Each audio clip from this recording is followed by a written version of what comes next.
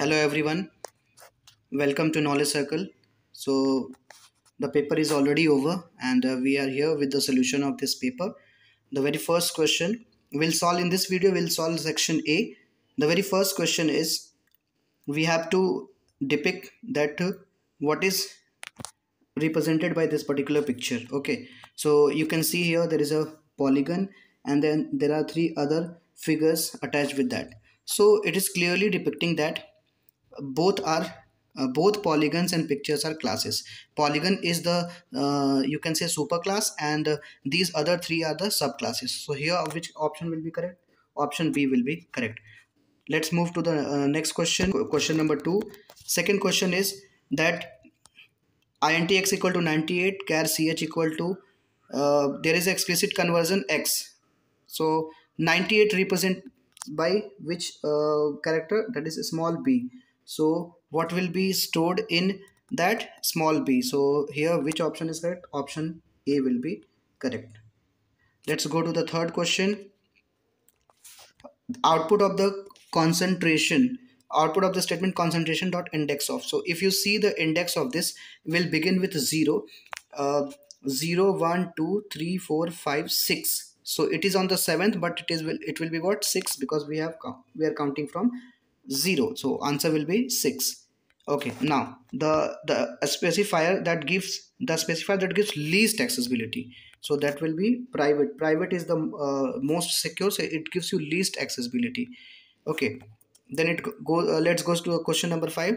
Question number 5 is the output of the statement talent dot compare to genius. When you compare talent dot genius, then we have to see the first letter is different. So t minus g, we have t minus g. So when you find the ASCII value of t, you will get 116, and the ASCII value of g is what? 103. So when we subtract, what we get? We get 13. So our correct option will be option D. Here the correct option will be D. Let's go to the next question. Which of the following is an escape sequence? So it is quite clear that 3 are wrong and 1 is correct only. So the correct option will be here, option B. This is the escape sequence. Moving towards the next question, question number 7. It is saying that if A is greater than B and B is greater than C.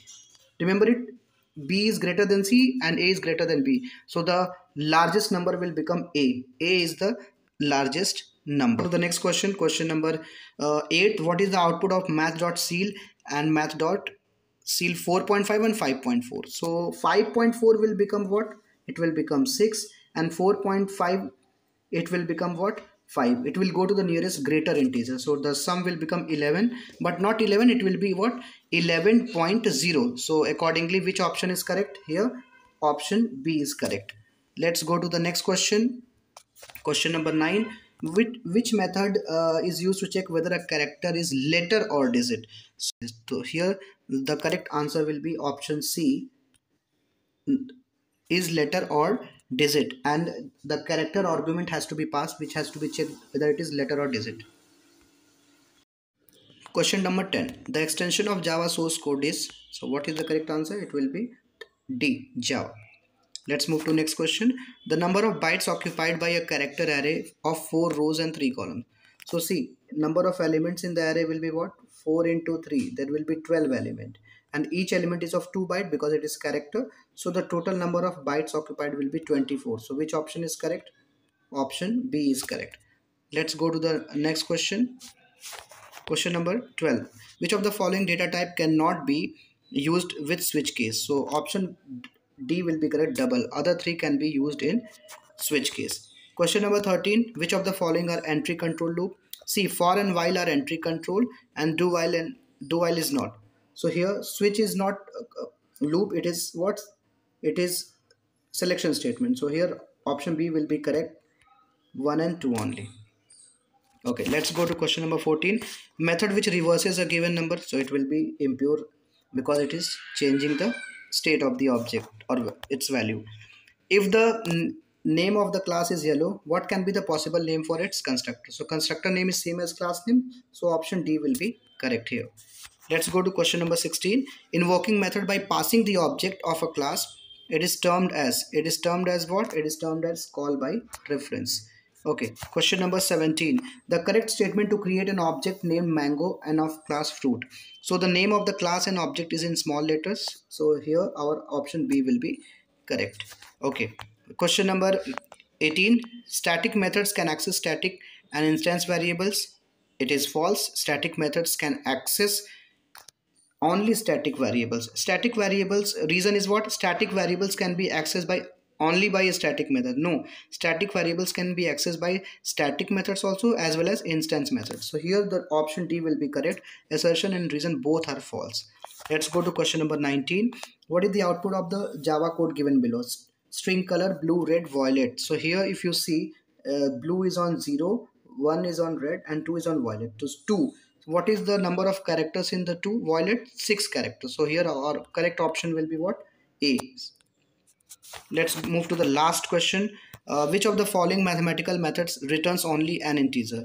So option D will be correct. Math.ceil, sqrt and float, they return the value in double or float. They don't return the value in integer. So only math.round. Now let's start the second question of section A. We have to write Java expression for it. So see, for displaying the value in what mod, we use what? Math.abs. So we'll write like this: math.abs. Okay, math.abs. After that we'll write a plus b. Okay, and then after we'll use division symbols, and then we will write math.sqrt. Then we will write math.sqrt,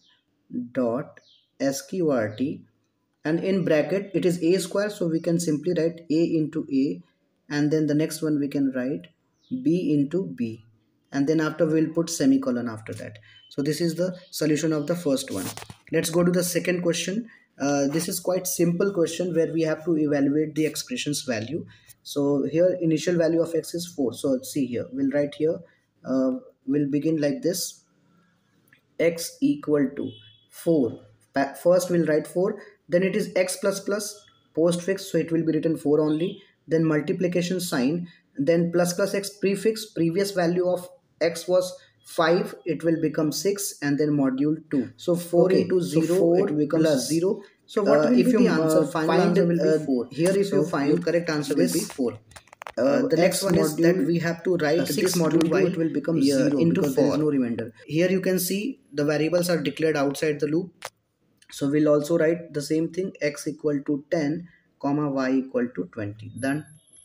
Then there is no printing statement in the loop, only increment and conditions are there. So we'll write like this. After that we will simply write here for, after for, as initialization is done before the loop, so I'll put a semicolon here, and then after I'll put a condition that x is lesser or equal to 20 as it is given in the question, and then after that we'll write two increment statements by giving comma. One we will write x plus plus and then comma y plus plus, and then after we will put semicolon. What we will put? We'll put semicolon. I'm telling why I'm putting semicolon. I'm making it null loop because it does not have any printing statement. Then after, what we have to do, that printing statement which is given, that will be written at the end, means that will not become the part of the loop. Okay, why? By using semicolon this will become out of the loop. Okay, so let's go to the next question. We have to give the output of the following code. See, for x equal to 10, x is greater than 20, x plus plus. See, x is 10, but condition is false. It is an entry control loop. Condition is false. So the loop will terminate, and the value of x which is written in this statement will not be executed because the loop is not running. But the value of x is 10 outside the loop, x into 20. So that is what x into 2, sorry, that will become 10 into 2. So what will be the output of this? The output will be 20, but that the statement, printing statement of the loop will not be executed. Okay, let's go to the next question. Question number 5. It is asking that there are two string variables for 45.50 and 54.50. We are converting them into double. Okay, so let's add them. When you add 45.5 and 54.50, 5, you get 100.0. What we get? 100.0 we get.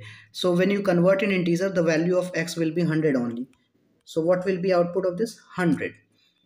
Okay, now let's go to the sixth question. Consider the following two-dimensional array and answer the following questions. Let's see. Let's write in the matrix form first. It will be 4, 3, 2. Then it will be 7, 8, 2, 8, 3, 10. And the last one will be what? 1, 2, 9. It will be 1, 2, 9. The very first question is, what is the order of the array? See, there are 4 rows and 3 columns. So the order will become 4 into 3. The order is 4 into 3. Second thing, it is asking what is the value of 0, 0. So what is on 0, 0? This is what? 0, 1, 2. And this is what? 0, 1, 2, 3. So on 0, 0 it is 4. So we'll write here 4 plus. What is on 2, 2? So row number and I and j both 2. So it will be on 2, 2. What you get? You get 10. So when you add up, you get 14. So the first one order is 4 into 3, and the value of the second one, the second answer will be 14. Let's go to question number 7. What is the difference between boxing and unboxing? We all know that.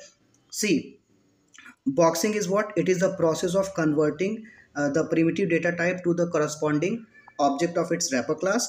And unboxing is what? Converting the object of primitive type back to the normal variable, means converting the object into the primitive type.